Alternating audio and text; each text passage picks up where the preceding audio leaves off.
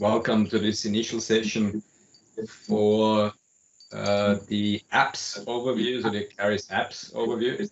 So I will just start very briefly with an overview of the apps, and then I will go straight into the real thing and show you how everything works in real life. As you likely everyone already know, the apps are our completely automated end-to-end solution for particular source systems. At the moment, we have 6 out there. An app for Xero, WorkflowMax, QuickBooks, MYOB, HubSpot, and Dia. So these are at the moment released. There's a few more in the making. And again, I would be interested in your feedback in your particular region. What are other source systems that could be relevant? So an end-to-end solution from initial data warehouse creation, PowerPoint model to planning environment.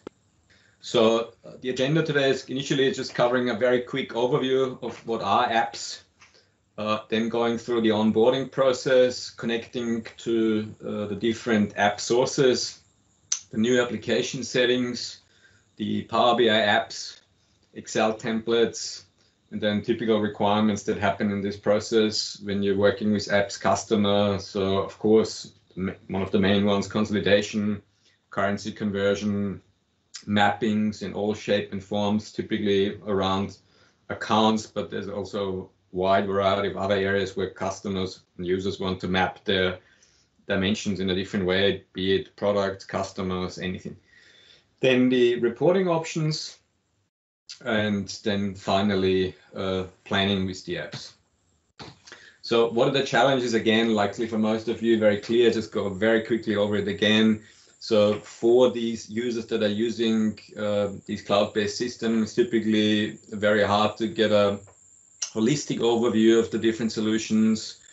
They have very limited foresight, so they might get in more or less useful reports what's going on, but they have very little option to project into the future.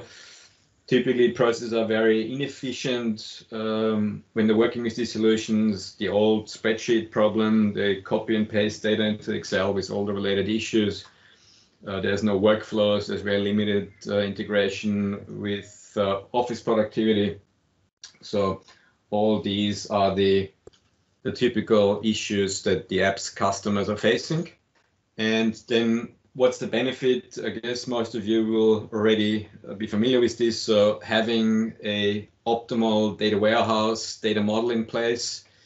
On the one hand, the data warehouse, the relational data warehouse, but then also the Power BI model with the relevant relationships, calculation logic, and other modeling details.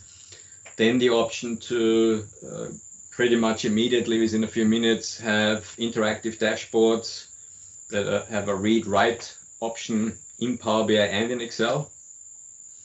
Automated statutory consolidation for unlimited.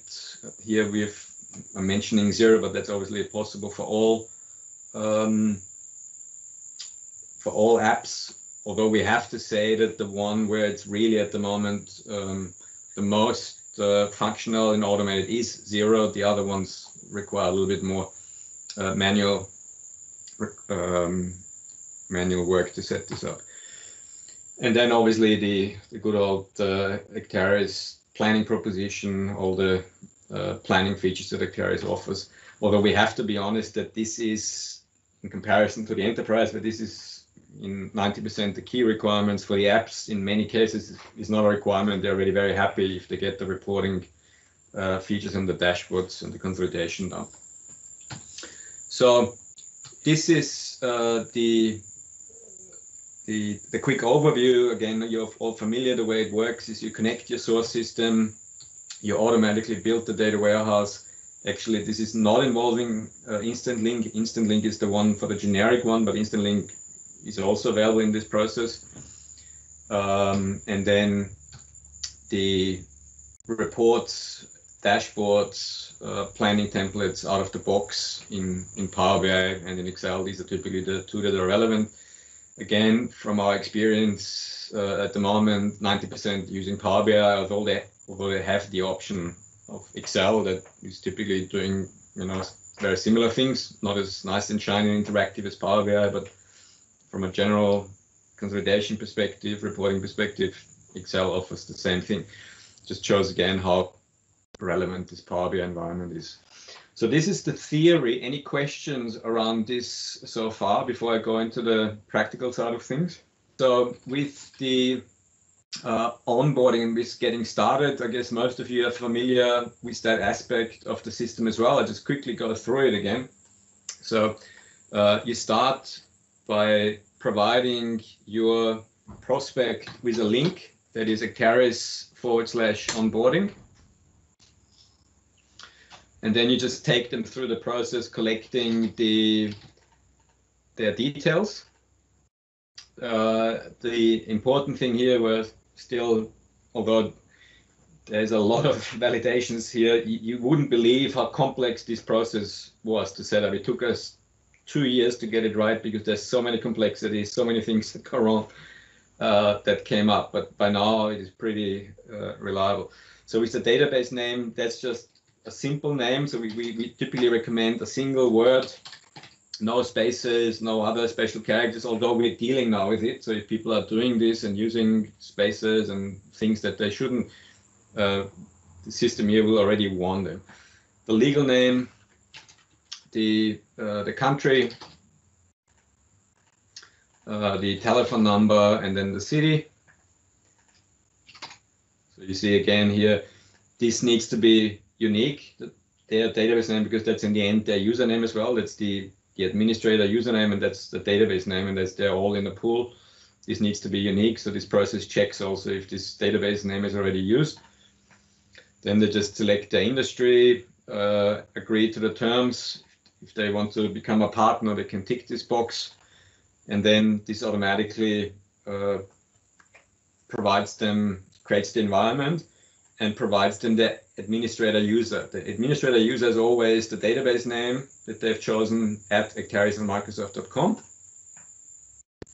And what this will kick off now is this will send them an email with an activation link. That's obviously necessary so that we can confirm that the email address that they have used is correct.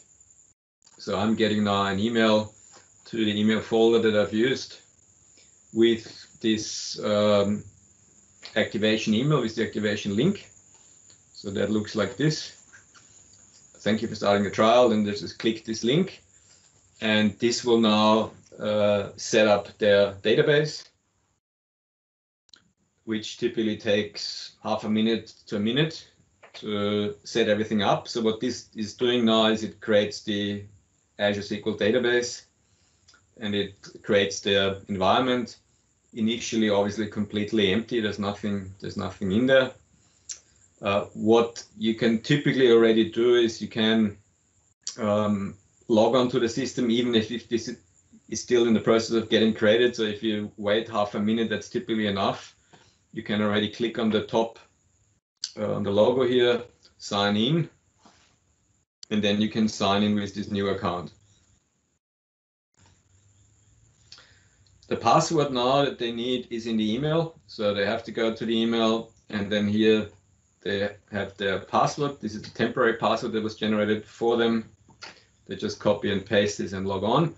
Then they just paste this again and put in their own password. And this is it. So this is what normally should happen. They get their this initial wizard that explains everything. So our key value proposition, quickest time to value, flexibility, so the business users are in charge and can adapt everything exactly to their needs, and then smart in and foresight. So having intelligent support to see what's going on, and then also prepare for the future. Then we have the database details here. So this is now all the relevant details to access their database. The server name at the moment, by default, there's only the default Acterys pool. This will change soon, where we have regional pools. So if you have a customer in Europe, they will have their own European pool. So this will be Acterys EU for Europe. database Windows.net. US will stay that way, and Asia will likely be Acterys AS for Asia. So that at the moment is always the same, but this will change because we have so many customers now. And then there's also regional requirements. For example, customers in Germany are not too happy to have their data stored outside Europe, or in customers in Europe in general. So this will be region specific. Then we have the database name, which is just AP always underscore. So this is always the Acterys database name, AP underscore, and then the name of the database that they chose. And then we have the username, which is again the same thing, database name plus Acterys and Microsoft.com. What is important is obviously when they want to access the database, they have to add the IP address to the safe list, and they can do this directly here by clicking on this. So now the IP address is on the safe list. It is exactly the same functionality that they can also do in the safe IP address here. The next step is then, and as I see here, we have to update this because we have now 3 other connectors, so it's a bit unfair that MYOB, Deer, and HubSpot are not listed here, which again I think is underway but not yet deployed. So here you can directly connect to the particular source system and, for example, add a Xero company. So you just click on add, log on with your username. Now you have to go through the authentication procedures. This is a Xero thing. This depends on the underlying source system. This has nothing to do with us.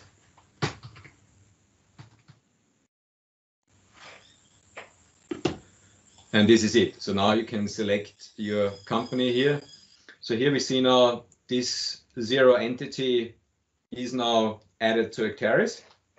So all the data for the last 6 months. So the initial update is always for 6 months.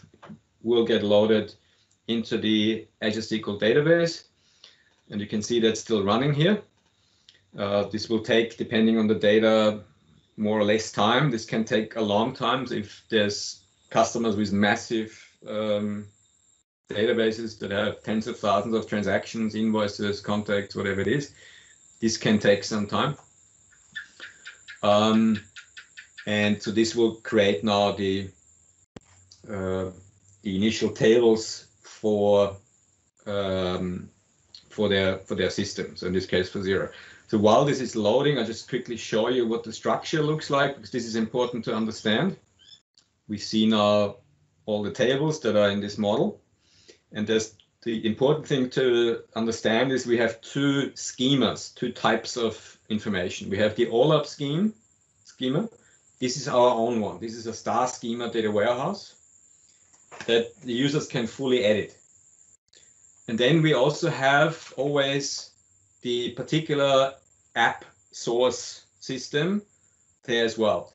If you're familiar with data warehouse concepts, these are in essence staging tables. So these the users can't touch. They will always be populated as per the source system, and the users shouldn't touch them and shouldn't change them. So this is the truth. Whereas this one, obviously, the users can change it. So that's important to understand. The other thing is here we have, by default, every single record. So every invoice, every contact, every payment, whatever it is in here. Whereas the OLAP tables, the cube, is typically a summary model that you can already see here is on a monthly basis. So here the detailed data on the transaction level gets aggregated, because typically for planning purposes, and this is what this is typically used for, you don't need the details. And if you need the details with our approach in Power BI, if you have the detail, you can immediately link them. So you have the cube where you have summary data, but if you really want the transactions, you just create a custom tooltip, another visual on the same report that gives you the details from the detail table. So it's not really necessary to have this high granularity here in the OLAP schema. So this is now what's getting created. So it's now loading the data into these, in this case, Xero tables.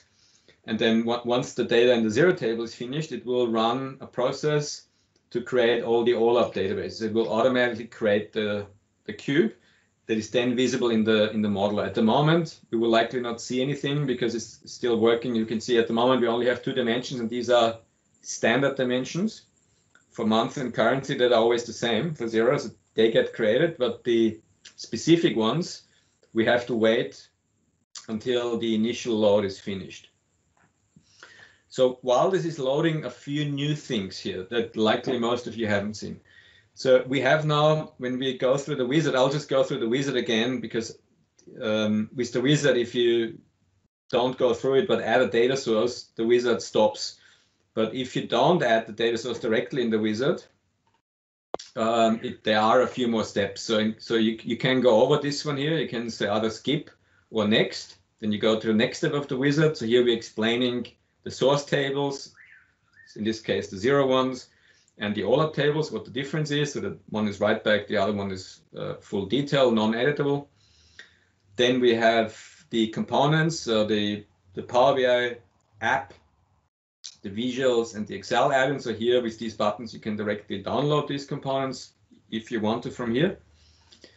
The explanation of our software-enabled service model, to be honest, hasn't really taken off so far. I still believe this is where we will be going through, and this is also the attractive proposition for US partners, that you can use us just as a platform to sell your services. So you would then create a package, whatever it's called, analytics support, planning package, whatever, where you, in combination with the carriers, sell your own package to them. So you have a software-enabled service that enables you to get recurring income and move away from the typically project-based business.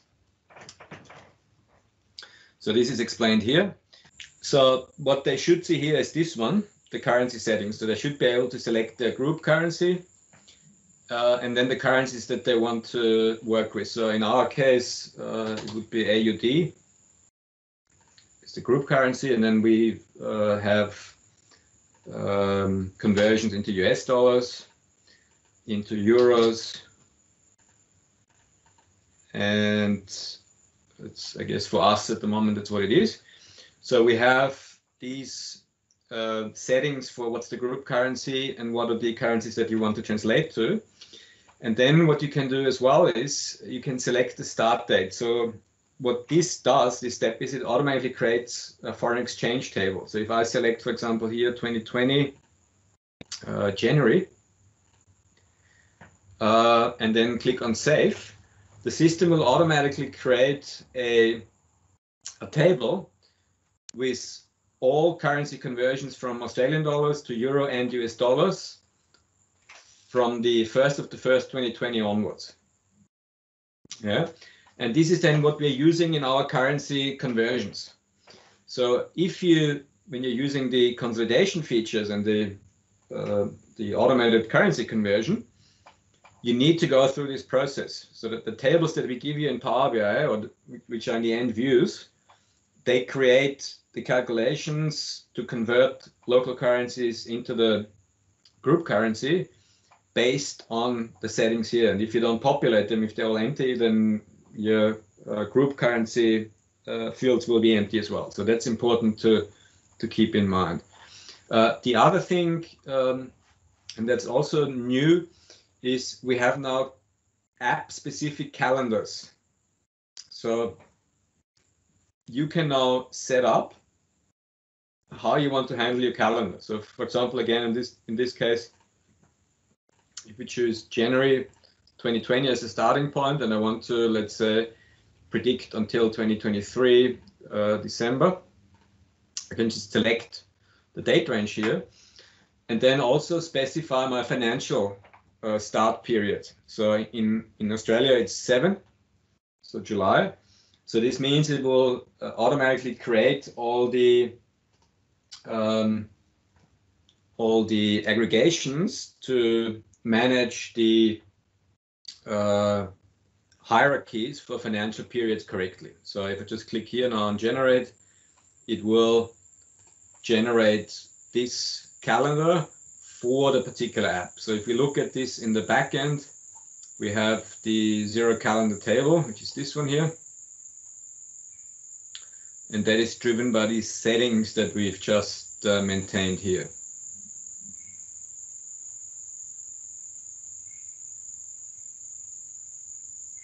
So you see that's now the table, and we can see that the financial periods are handled correctly here. So then in the front end side, if I want to select, okay, financial month 7 or financial year 1920, it will automatically give me the correct aggregations based on these settings here. The last thing that's also new for likely all of you, or most of you, some might have seen it already, is the email details. What we have added now in the new version, but it's already deployed, is the option to manage your refreshes directly from the user side. Previously, you had to send an email to support that you want to set up the refresh for a particular company at a particular time. This is now something that you can do directly from the front end side. And this is a setting where you can specify how detailed you want notifications to be. So when you do your refresh and something goes wrong, so for example, the Xero API is not available or whatever else is not as it should, you can specify here that when an error happens, I want to get a notification, or you could say any message, and this is also just sending a message that, you know, the refresh went through without errors.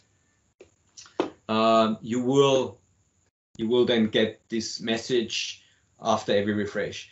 And the refresh itself, you can set up in the admin menu. There's this new connector scheduler option where you select your time zone where you are. For example, if in Europe, I think in continental Europe it's UTC +1. So you select your time so that when you set the time, this is according to your particular time zone. So you set this time zone, and then you just click on add, select your app type. So in this case, it's Xero. You specify when do you want it to be executed. So let's say we want this to be at midnight, 30 minutes after midnight. And then you can select all the tables that you want to automatically update. Typically, it's a good idea to do this for all, but there could also be a reason that it's not necessary. And obviously, this will take time. The more you tick here, the more will need to be refreshed. So if you don't need it, you can tick it off here. If you want to completely turn it off, you can turn it off here with this active toggle here on the top left. So this is the new user-based scheduler option. Let's see if the other one is finished now. Yeah. So we see now that is finished. So it has imported the data now from August 24 to February 24 of the following year. So 6 months of data for this company were imported. What you can do now, this is the same for all connectors, you can now add additional history. So if you want to add now more history, you can just click on the start date. Normally what I do is I take the start date of the previous process. In this case, it would be August 24 or August 23, actually, to be precise. So August 23, 2020. 23, it doesn't really matter. So for example, if you load the same data again and again, there's no harm done. We'll just override it. And then you go back at a maximum 1 year before that. So I could go to August 24 of 19. Yeah. So Xero, and this is not us, this is Xero. The API only allows you to do a certain number of records, and that's typically within a year. We don't know, and no one knows beforehand how much it is, but 1 year we can typically handle it. That's why we're having this restriction. If you try to put something in that is not possible, so if I put in here 2015, and you try this, it will tell you that this is too long. So you see here, you cannot select a range of dates over 1 year. So we are capturing these errors automatically, and it wouldn't allow you anyway.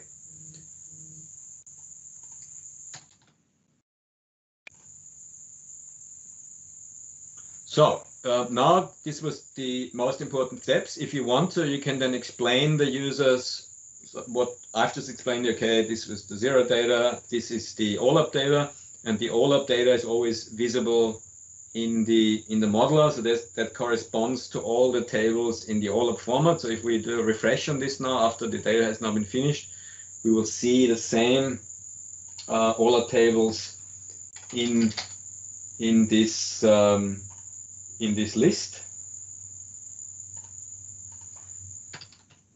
So here we see now exactly the tables, all-up account, all-up contact, and so on. They correspond to the tables here, with the option now that you can now edit everything here.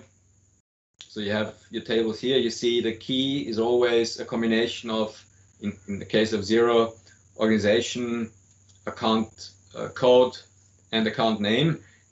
With the name, as you likely know, in Acterys and everywhere in the data warehouse, this needs to be unique. A dimension table needs to have a unique identifier, and this is the name here for us. But then you have all these items also as separate columns here, and you have then the option to edit all these as you want to. One thing that it's important to make clear to the users, if they start changing things here, this is something that they shouldn't do. At the moment we allow it, I think.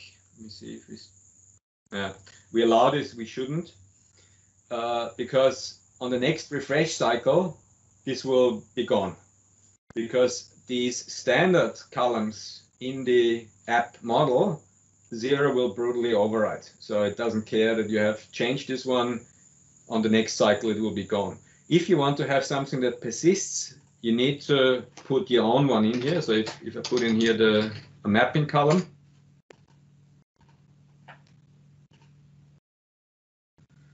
in there you can then do what you want, and this will stay. Yeah. So this is a good way to demonstrate this, and this brings me to one of the topics that we had on the list, the mapping. So if your users want to map their accounts differently, this is the way to do it. And that's one way, but the better way typically for that to handle is the Excel add-in. So you can go through with them in the process, and they install the Excel add-in, they log on with their user.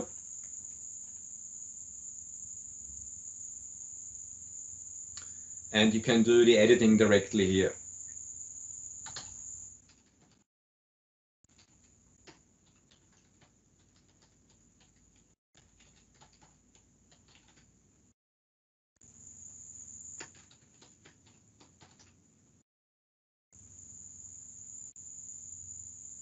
So I'm now connected, and then you can explain the add-in. So this is typically for the import functionality, planning, uploading data, copying data, sending reports, but then also the editing of the dimensions. So they can do the modeling directly in Excel. They just choose the particular dimension account, the one that we were working before. They get now the same dimension that you saw before in the modeler. And now you have the new table here. It's a bit bigger. There's still a lot of overlap from the other one. So here we see now the three that we edited, but now you have the much better editing options directly in Excel. So you can copy and paste, you can use any Excel functionality, VLOOKUPs, Excel lookups, whatever you want, any functionality you have here. And then the only thing you do is just press publish changes. It will automatically detect the dimension that is in use. So it's the same name as the dimension here. And then if you go back and refresh this, you will see that the new data, your new mapping information, how you map these accounts is now automatically available here. And that's typically a wow factor for these users. So that covers the modeling side of things. If you want, you can go through the cubes as well. So the main one is typically in Xero is the finance cube that contains all the financial information, GL information with 6 dimensions, month, account, organization, tracking categories.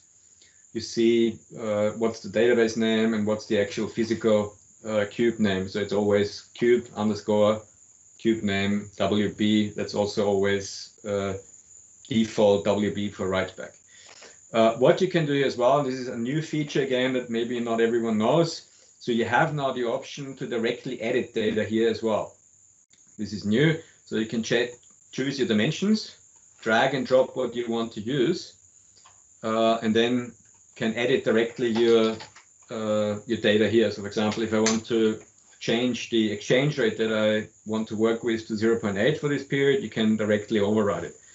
Admittedly, the options here are limited, so we don't have any of the more advanced features here, but it will automatically do splashing as well. So if you have a splashing level here, it will do the splashing properly, but it is obviously not as rich as the front-end functionalities in the other environment. So this is a new thing that you can edit directly in the modeler now, and this is something that for the apps users, and we had again the question yesterday with someone that said, I have this exchange rate that comes automatically from Acterys, but I don't want it. I want to have this my own way. No problem. The only way that they have to do is change this to the particular exchange rate that they need. So this is the back-end side of things, and then typically the next step is the front-end side of things, and let's just quickly go through that as well. As we discussed, for most of them, Excel is the most important one, so we use the Excel option here with the Excel app. You click on that, you click on Get It Now, tick the box, just click forward for these details. It will then automatically log you on to Power BI and create this app. And the app is now, the full-blown Power BI application. So you get the Power BI data model, DAX calculations, and a full report with dashboards, report pages, typically all the relevant details for these systems, and this gets obviously better and better. Gets automatically created. So you just put in a workspace name, or you use the one that it gives you automatically, and then it automatically will create this app. So I will now just go ahead and just open this. Let me just see if this is Acterys. Get a 01. This is a fairly old one, September 22, 2020. Or maybe let's wait until this is finished and we can do it on the latest and greatest last one. So somewhere we should see now this new one. Where is it? Maybe here we go. So this is it. So you just open this then, and then you get the app. So this is the Power BI dashboard that gets automatically created. With typical Power BI dashboard functionality, then you can move through the report. And this is what we give you out of the box. So you get all these report pages that cover all these requirements, actual budget comparison, overall performance, sales details, profit and loss, consolidation, data, and so on. I will not go into detail here. Just if you're interested, you can go through the same process that I've just gone through and you will see all this. What's important here now is this is demo data initially. If you want your own data, the only thing that the users have to do is change this to their database name. So Acterys 123, click on next, and they will now switch the app from the sample database to their own database. This will take half a minute or so. So the only thing that you have to do in the next step is log on with your Acterys username. This has been also now improved because apps allow you now to specify a particular authentication method. Previously, there was the danger that you selected the wrong one. Now it's already automatically on OAuth 2, the correct one. So the only thing you have to do is just sign in, choose the right username. So the one Acterys admin user, not the Power BI user, obviously. So if companies already have a Power BI account, this is not the one to use. They have to use the Acterys one.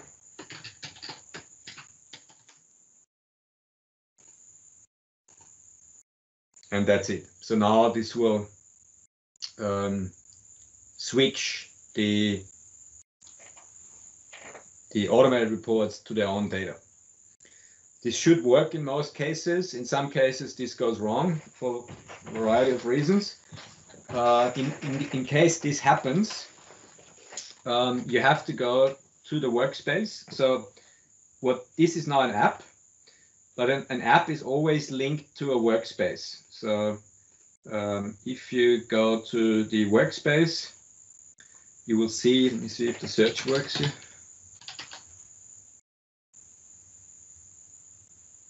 Yeah, although this is the report, anyway, we should see this.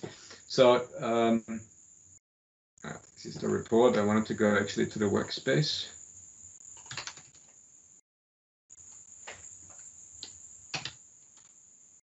So this is the workspace. And in the workspace, you have now the elements. You have the data set, which is in the end the connection to the Azure SQL database. You have the Power BI report, and you have the Power BI dashboard. And you can now directly edit these things from here. So if the users want to edit things and show here this in a different color, they can directly go there and just change the color coding to their, and not just the color coding obviously, but whatever they want. And this will be then automatically applied. So you have now, and this is getting more and more powerful, the better Power BI gets, you have now nearly all options. The one big one that's missing is tax calculations. It's on the list, hopefully, I've heard from Microsoft, but no more specifics yet defined. So a lot of editing can be done here. You can even create new reports. I normally show quickly, okay, if you want to have a new report, I take the, for Xero, the general ledger, and then just do a typical account name. Oops. Account name and balance report, and then put a slicer in there, and just to show you, super flexible, and you can now create the reports as you want to. So this concludes my presentation. I would just quickly like to hand over to so Michael Snyder. We have two Michaels that are all very experienced with apps, Michael Snyder and Michael Schultz. And I would just quickly invite them to, maybe from a practical perspective, as they're working day in, day out with the apps, what are things that you feel are important for partners to know that I haven't covered already? Maybe we start with Michael Schultz. Yes, thanks for that that demo, Martin. If we're talking about the apps, I think generally a lot of demand is around the Xero apps. I think one of the important things to think about is, if you're talking to accountants, you can see that if you say summarize your balance sheet or your P&L accounts, that the totals don't add up to zero. So you need to just consider retained earnings calculations, potentially using DAX or another way around it. There are ways to sort that out.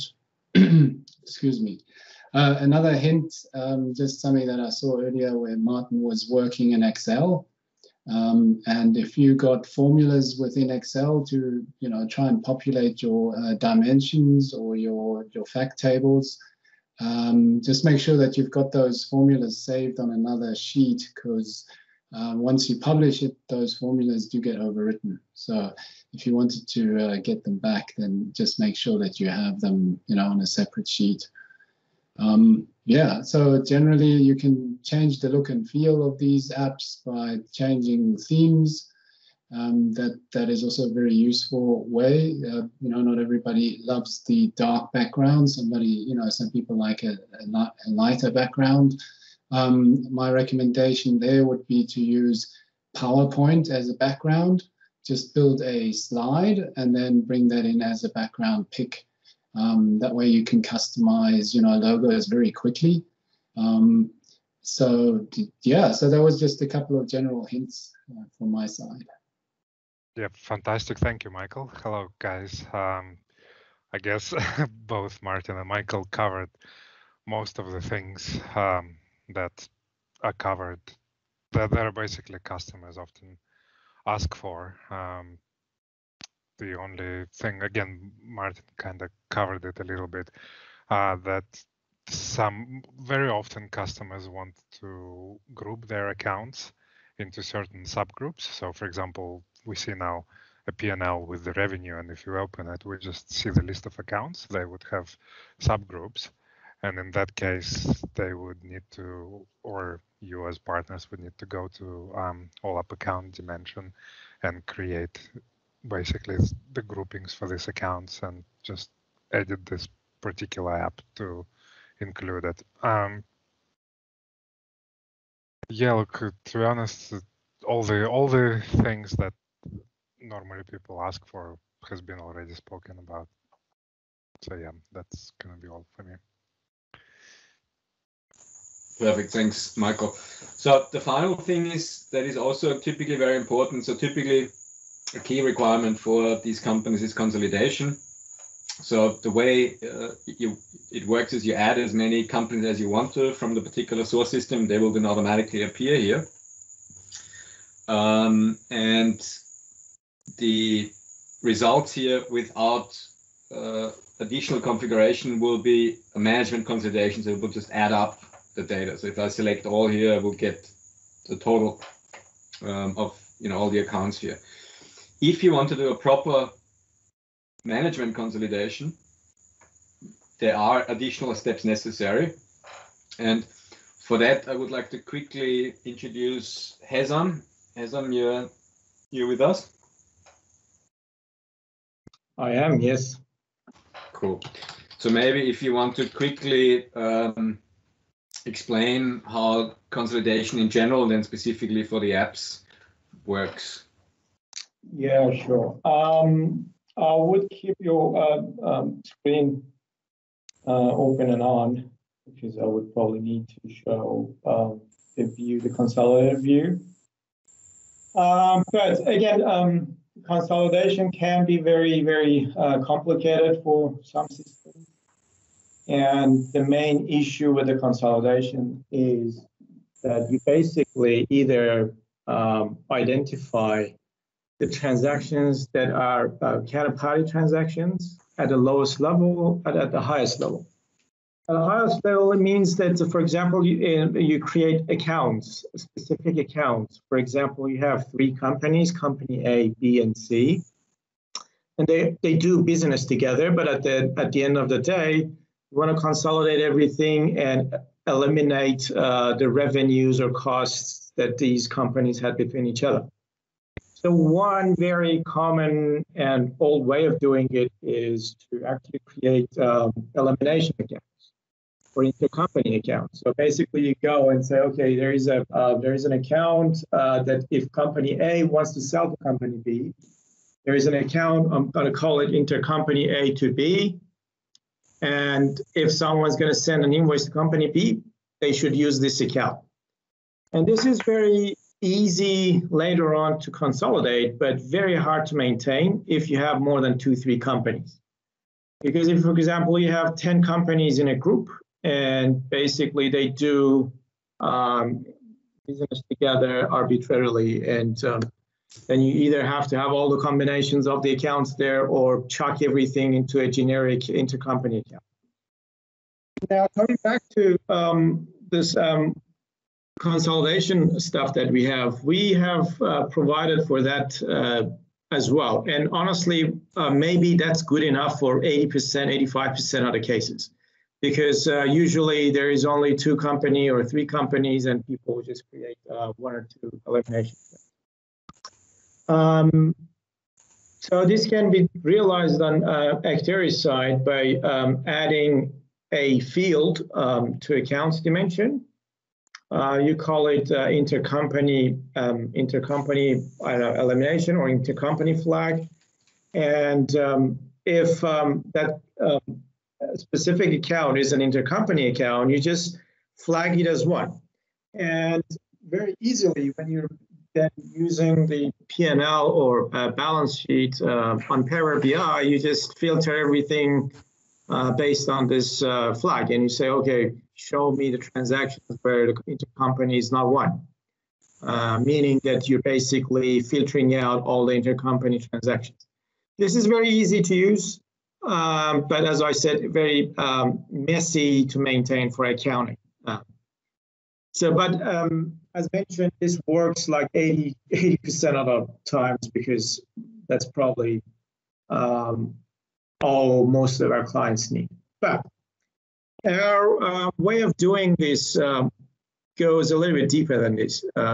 As opposed to doing this top-down approach, we basically try to identify transactions at the lowest level, which is the journals. So we're going to say, okay, this journal that, for example, was created by an invoice, a sales invoice, for example, was between company A and B. So these two companies, we have basically flagged them as our either subsidiaries or intercompany group companies. So we're going to eliminate them. And the way to do that is you can basically use contact dimension. For example, if you are doing business only via invoices, because this happens a lot on Xero. Company A sends an invoice or sales invoice to company B. Company B will have then this transaction as a purchase invoice or a bill. So both of them would be called invoices on Xero, by the way. One is called account receivable invoice, the other one account payable invoice. So if this is the level of interaction between these two companies, it's as simple as going to the contact dimension and say, okay, company A is an intercompany contact for company B, and company B is an intercompany contact for company A. And then we do the rest of the work, because when we add the intercompany module, a new view will be created on Xero. It's called Journals Consolidated. So what it does, it looks at these flags. And basically, if it finds out, for example, company A is an intercompany contact for company B, it basically adds the negative negated value of the journals back to that view. So basically, they will cancel each other off. So that's at the contact level. Or you may say, oh no, we have a lot of manual journals going between the companies. And we need to do it at that level. So contacts wouldn't necessarily capture all the interactions between these two companies. Then we basically provide two ways to cater for those via tracking categories, or basically reference columns or description columns in a transaction. So you basically have to follow a certain string pattern. For example, if you're using tracking categories, one of the tracking category titles should be intercompany. So when company A sends something or creates a journal for company B, intercompany, for example, colon, and then the company B's name. Or having something in the reference column. So you're creating a journal. In the reference field, you can just mention follow a string pattern or text pattern, and then our view will recognize that as an intercompany transactions. These can be defined by you, so the pattern can be something that you will or you want to use.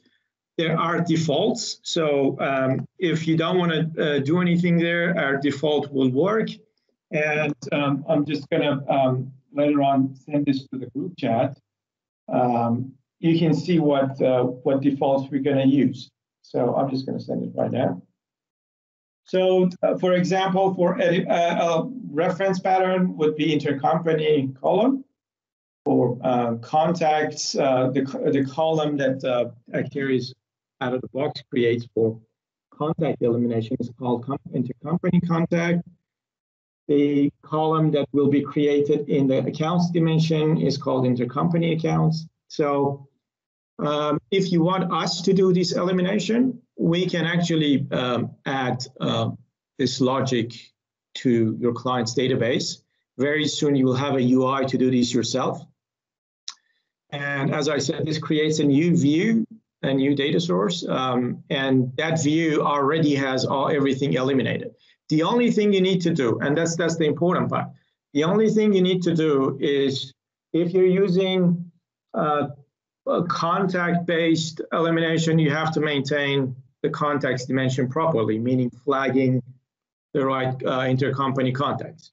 If you're doing account-based elimination, you have to go to the intercompany accounts and basically flag it as our view, as Martin was showing, will send all the elimination transactions under a specific data type called elimination. So this is very easy then on Power BI. If you choose elimination data type plus accounts data type in Power BI under that data type or scenario slicer, you are basically eliminating everything. If you filter out the data type that is elimination or scenario, elimination scenario, you get non-eliminated values. So in this table, you can see we even have the elimination type. So what happens is that structure that we create, or the view that you see, this actively looks at all 3 or 4 types of eliminations. Any of them present, this does the elimination. So you're not limited to one type of elimination. You can do elimination by contact, at the same time elimination by account, at the same time elimination by reference column. So the benefit of doing everything this way, very easy to maintain. You set it up once, set and forget, and that's it. You just have to maintain, for example, contacts if the new company is added. Yeah, that was a small summary about the consolidation. So I don't know if anybody has questions about eliminations, consolidations. If not, back to you, Martin. Thanks a lot, Hazen. We're getting to the end of our time, so I will just move on. So this was just a brief overview of consolidation. Sorry, I think Martin, I think Georgie was trying to say something. I had a quick question. Thanks, Hesam. I just wanted to check with you, are those views, those consolidated views, going to be included in the standard setup, or we still have to set them up? Look, yes.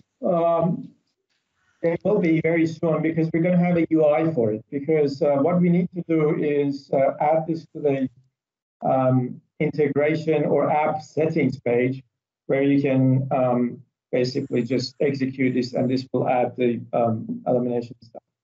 Until then, and I don't think it will be very long to get that. I think by the end of March we'll have that.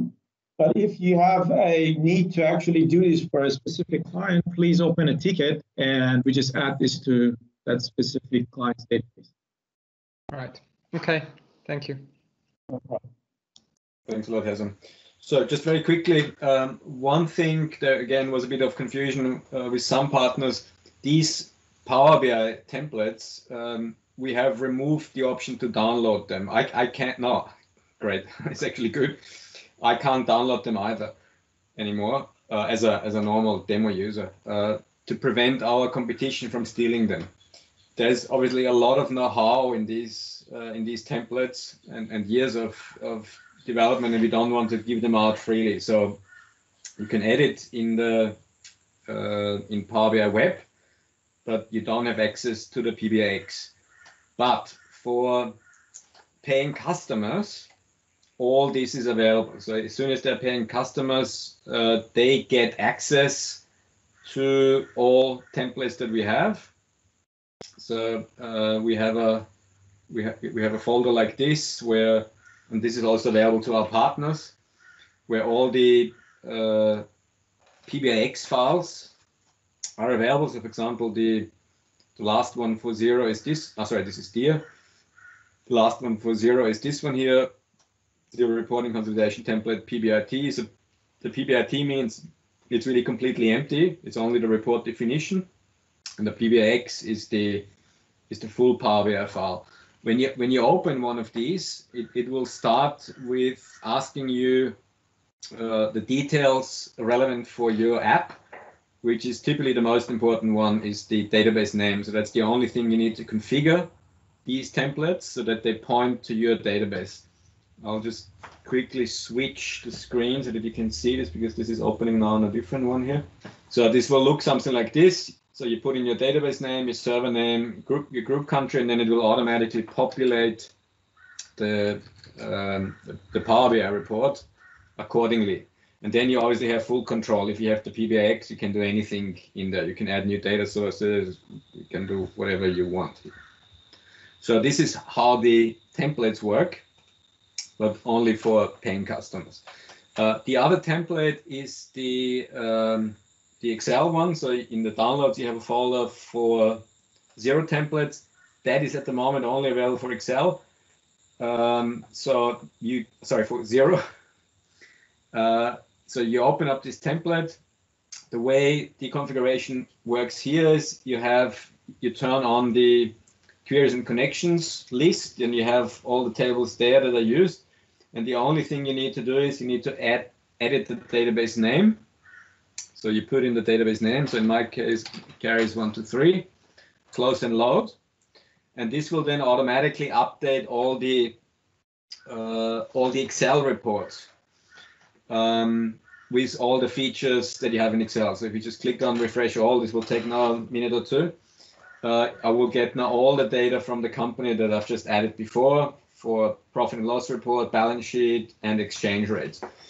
The beauty here is now you have obviously all the features important. You have to use Microsoft account. You log on with your normal Acterys user. That's necessary the first time. Every time after, it will be automatically remembered. You have then a live link to Excel, and this is a massive benefit. All our competitors have more or less limited things here. We really have a live link to the database that automatically updates. So once this is configured, which takes 2 minutes, you have a live link to your database. If you click refresh, you will get the latest data. And of course, most importantly, it's read and write. So you can do the modeling as we've seen before, add new mappings, scenarios, whatever it is, but also then use all the Acterys writeback features, because these reports are immediately writeback enabled. So if you enter directly on the pivot table, on the total level, top down, or on the detail level, all the planning features are directly available in Excel. Again, as I said before, interestingly, not getting adopted too much. We have a few hardcore Excel customers out there, but as a percentage, it's pretty limited in comparison to the users that are just using the Power BI environment. Although this is an extremely powerful environment, in some cases way more powerful than Power BI, because you have the cell-based option to define reports, because you can turn these are pivot tables, you can turn these pivot tables into formula views, and then have every single value here as a formula, and then you can create reports exactly as you want them. So this just quickly in regards to the Excel reporting. While this is refreshing, we have only a few more minutes left. I'll give you now the option to ask a few more questions. This is now finished here. So if I look at this, I have now the company that I've added before is here with all the options that we have. So I drill down and all the features that are available in Excel pivot tables, plus the writeback. So if I want to do my planning here, I can immediately start entering my planning data here. Obviously a little bit dangerous, and I think we're restricting this already. Let me just say. Yeah. So you see, we have an automatic rule here that for everything actual, it's read only. So you couldn't change and edit the actual values here in any event. Although, as I said before, it doesn't really matter too much, because it would get fixed anyway on the next refresh cycle. So yeah, thank you very much everyone for attending. I hope this was useful for you. This session was also recorded, so you will have the option to review it at your own time, share it with your team. And looking forward to see you at the next session, where I can't remember what the next one was, but I think we're covering planning topics, some more detailed planning topics. So this is now more enterprise focused. Today's session was more apps focused, and we're looking forward to see you all there. Thank you very much, and have a good evening or a good day ahead. Bye bye.